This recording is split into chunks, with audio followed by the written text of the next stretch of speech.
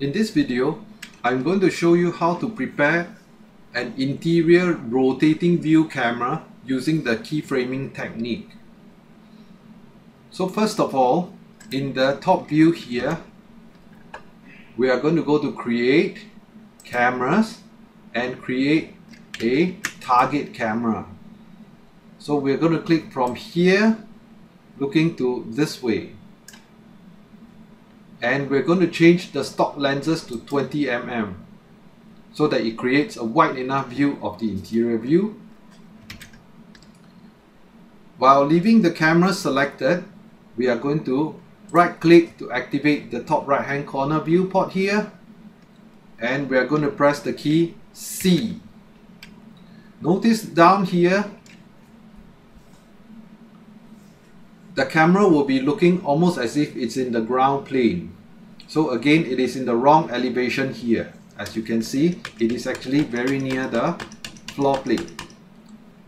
So what we need to do would be, we need to select the camera and the target using the move command here, and we will right click on the move command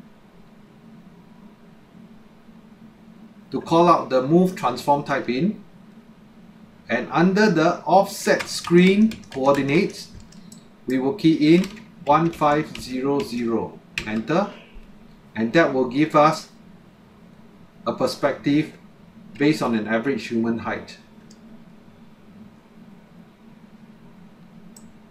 And once we're done, we can now adjust the target a little bit, and we need to make sure we are standing at the corner of an interior space, but we need to be careful not to go too deep to the point it goes into the wall.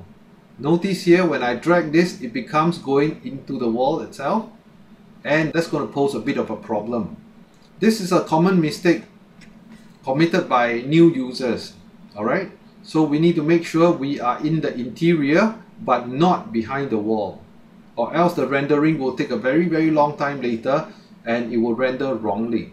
So we need to make sure it is at the corner here, this way. Alright, and we can click and move the target around to see the interior spaces, a rough gauge of this. Alright, like that. And once this is in place, we can position it at the start point here, and we are going to activate the auto key and click on set key, and we can now begin to drag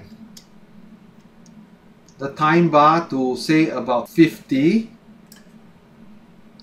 and we can now position the camera to its halfway point somewhere here,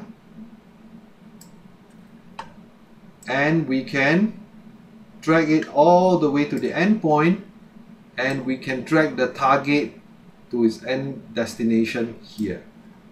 So let's do a preview and take a look after we turn off the auto key, and then we can do a preview here this way.